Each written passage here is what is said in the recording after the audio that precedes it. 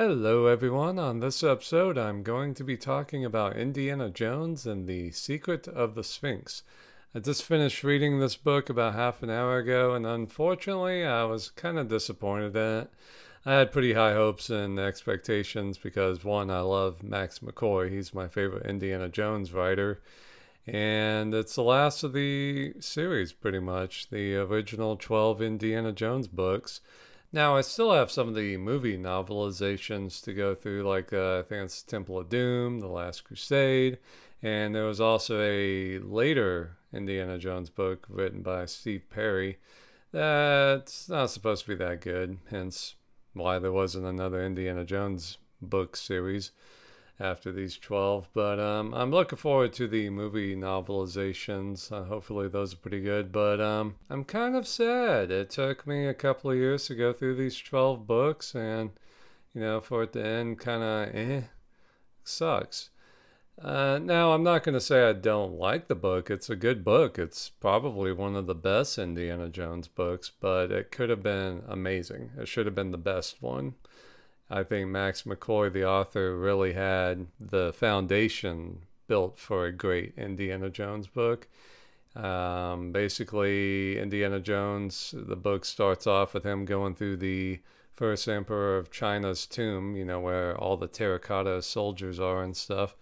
Chen Shi Huang Di, I believe his name is. And oddly enough, that's the same place we go in the video game Indiana Jones and the Emperor's Tomb. So oddly enough, because I think this takes place about 6 months or a year before that game. So oddly enough, Indiana Jones had already been there if this book and game are canon. So kind of interesting. But yeah, so the book starts off there. Indy's basically going through there. He's the first person to go through there and setting off all the booby traps and everything. And interestingly enough, in real life, that tomb has booby traps in it, like crossbows and all kinds of crazy shit. That's why they're taking their time going through it.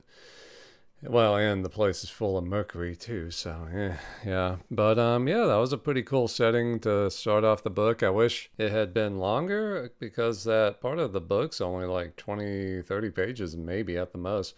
I wish that had been like the first 100 pages of the book, because Indiana Jones going through the the tomb of the first emperor of China, that's kind of a big deal.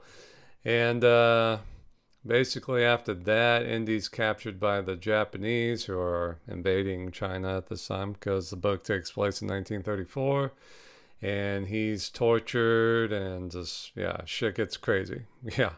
And we are introduced to the main villain of the book. I believe he's a Japanese pilot named Sokai, who's also like a spy master and stuff. I actually thought he was a really cool villain. Like, the premise with him was pretty cool. Like, basically his father was Russian and his mother's a Japanese geisha, so he pretty much grew up being called a gaijin and considered an outsider and stuff. Yeah, I believe his father was killed for being a spy during the Russo-Japanese War, so he basically grew up being discriminated against his entire life in his home country, and studies the way of the samurai, Bushido, and all that. And yeah, I really thought that he was a cool character. And basically, we are introduced to some of the other villains and basically his lieutenants and stuff, and they're pretty interesting. One of them's a woman who's very angry and murderous and all that, so kind of interesting. And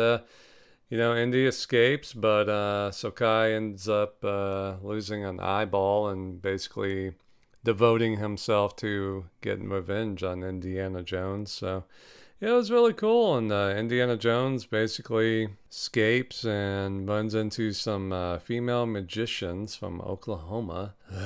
I did not care for these characters. They were okay in the first half of the book, but by the end, they might as well have been Phoebe Waller-Bridges. I mean, they were just knew too much, were too good, and basically made fun of Indiana Jones and stuff. And I just did not appreciate these characters at the end. They were okay, like I said, in the first half, but by the end, basically it's a magician woman and her daughter, Mystery. I hate that name.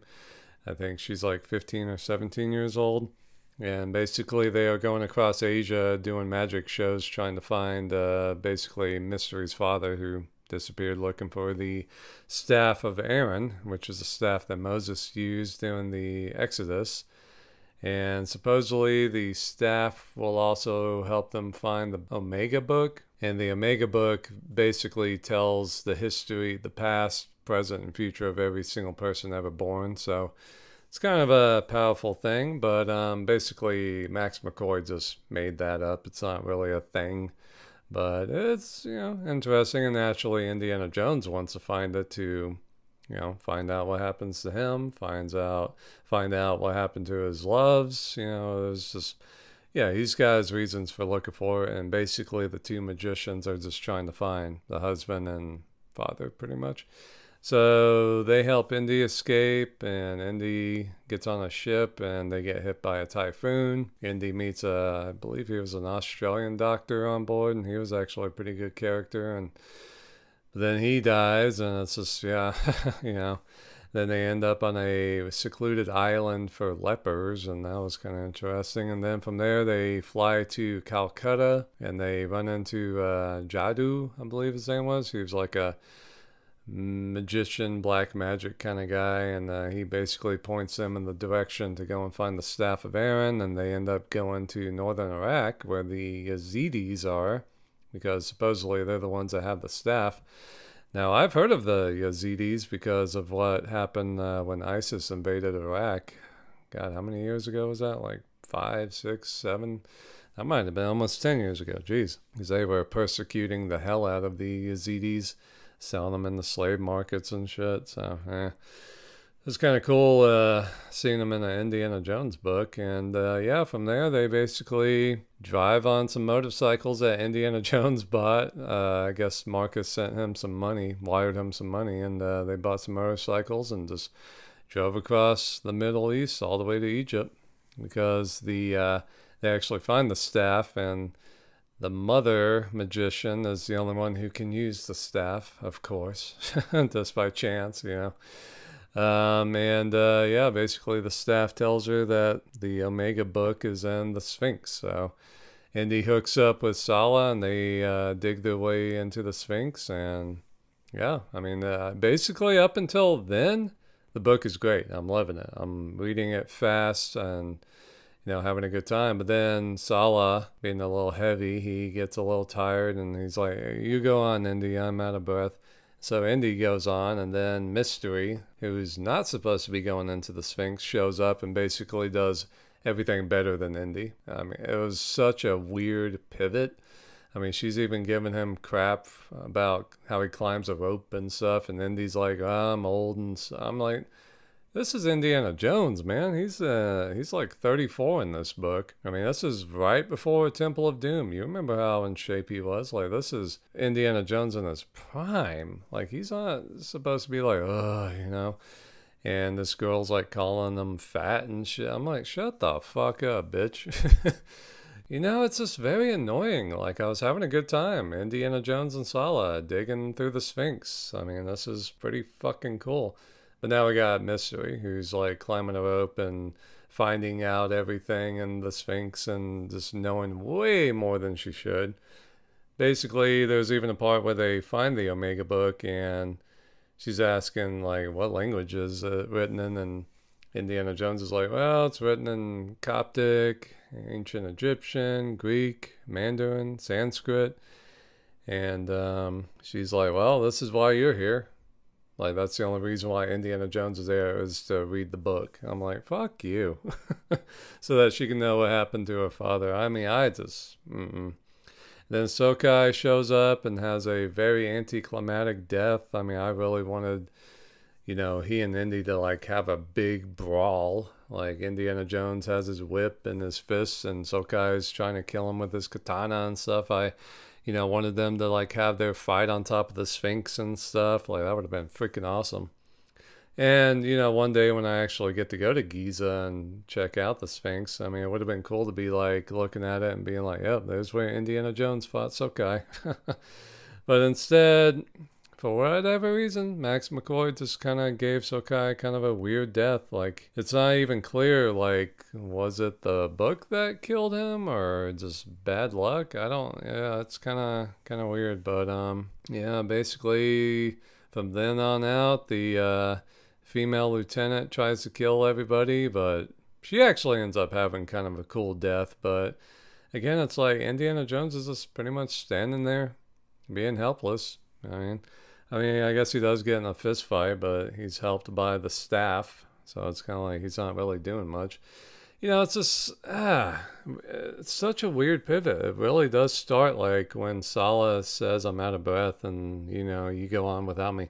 Everything up until then was great, but after that, just Indy becomes a side character in his own story.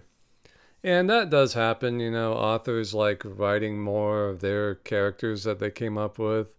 I guess it's more creative for them to do that. But, I mean, dude, I wish I had been Max McCoy's editor. I would have been like, dude, nobody gives a fuck about these ladies. Who cares? This is Indiana Jones. He has to kick ass. And to be fair, in the movies, it's pretty rare for Indiana Jones to actually kill the main villain. Like, I guess Moloam. But you could also argue that the Stones probably killed him. But, at least they were having a pretty badass fight. And Indiana Jones does kick the Colonel's ass in Last Crusade, but he doesn't kill Donovan. Well, with, what was her name, Elsa, I guess with Elsa's help he does. But, it's kind of like, eh. But, yeah, with a guy like Sokai who really wanted to kill Indiana Jones and get revenge on him, they really should have had a big-ass brawl. Like mano-a-mano, that would have been freaking awesome. But oh well. And basically the staff ends up saving them kind of, and then that story basically ends. The two magicians, after finding out what happened to the husband and father, they just go back to Oklahoma. Like, yeah, see ya. They don't even tell Indiana Jones goodbye. They just leave in the morning. They leave him a little note, and Mystery's like, ends the note with, "Yeah, I had a crush on you, but I got over it." I'm like, you just got to give Indiana Jones one more, one more insult or something. It's just, why are you fucking cutting Indiana Jones down, man? And basically from there, we finish off the Indiana Jones finally finishes off the Crystal Skull arc that he's been going through with the Max McCoy books. And that was actually pretty good. I was okay with that. And then the ending of the book is kind of odd. I think it ends with Indiana Jones talking to Albert Einstein, even though he's not named, but it's kind of apparent that's who he's talking to. Because at this time, Indiana Jones is a professor at Princeton, but he just got a job offer to go to Barnett College, which I guess is where he is in the books and the movies and stuff. So, yeah, I don't know why you would leave Princeton for there, but okay, I guess for canon purposes.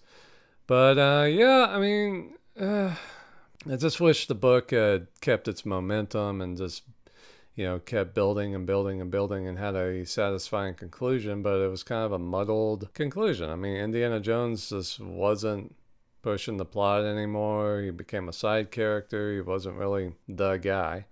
And you see that a lot nowadays with the bait and switch movies, and, he didn't really end up pushing anything in Dial of Destiny. So it's kind of weird because this book came out in 1999. It's kind of weird seeing that even happen back then. It's like, huh, weird. Is it so hard to have the main character kick ass? Like, like what the fuck? But, it was a good book, but I just wish the ending had been better. And, I'm looking forward to reading The Temple of Doom and Last Crusade books and Army of the Dead, even though it's supposed to be hopefully it's okay. I don't think I'm going to read the novelization of Indiana Jones and the Kingdom of the Crystal Skull. What's the point? I don't even consider that movie canon, so I don't know. But I definitely want to read all the Indiana Jones books and all that, but yeah, I was disappointed with this one. I really wish I had a time machine to go back and, have Max McCoy do it again. Like, no, you can do better, man. But, oh well, it was a good book, but, yeah.